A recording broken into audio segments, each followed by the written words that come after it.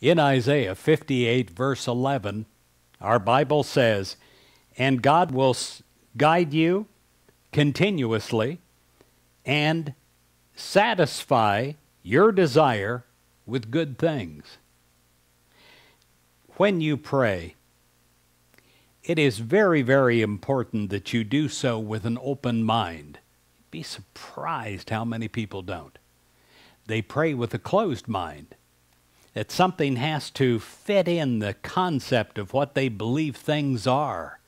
And if it doesn't, if it's outside even a fraction from that concept, they're blind to it. And sometimes the best blessings are things that in the beginning we're blind to. We have to have an open mind. We have to have a receptive heart. It is not necessary for us to tell God what ought to happen. That's usually what we do.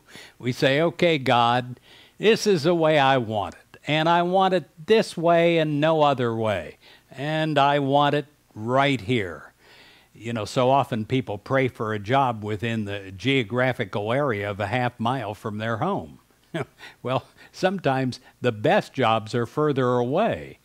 And you've got to keep yourself open to the possibilities of jobs even out of the small realm that you've been trained in. The power of God in bringing blessings to our lives is always bigger and wider than human mind is at present. And so, what do we have to do? We have to do a human release, which is an important thing. It's another term of forgiveness. Forgiveness means release. It says to forgive first in the Bible. Well, this is more than just releasing a harm that another has done to us.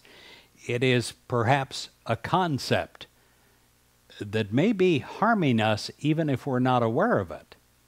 We have to let go and let God. And this means to just let go of our concepts and say this or something better, God. If we can't go beyond our present concept, we have to say, okay, this is what I see as being the best thing, but God, in your wisdom, I'm open to greater. And show me greater, and I'm willing to let go of my concepts and my opinions. I'm willing to release preconceived ideas about the perfect situation, only by getting my human self out of the way. People say, "Well, what is my block?" I wonder, your block is always what you see standing in the mirror. It's not God. It's not God's reluctance. It's your reluctance. And my reluctance. Oh boy, have I been reluctant so many times. And we have to get out of the way. And it's only when we get out of the way that we hear the spiritual voice within us. We trust God to know what is best for us, and we let God work wonders in our lives.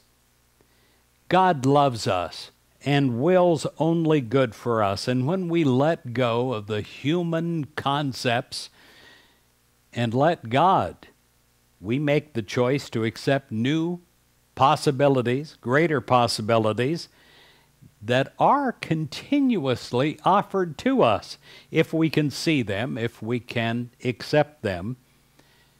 And with God's help, we learn to recognize our good and to welcome that good into our lives.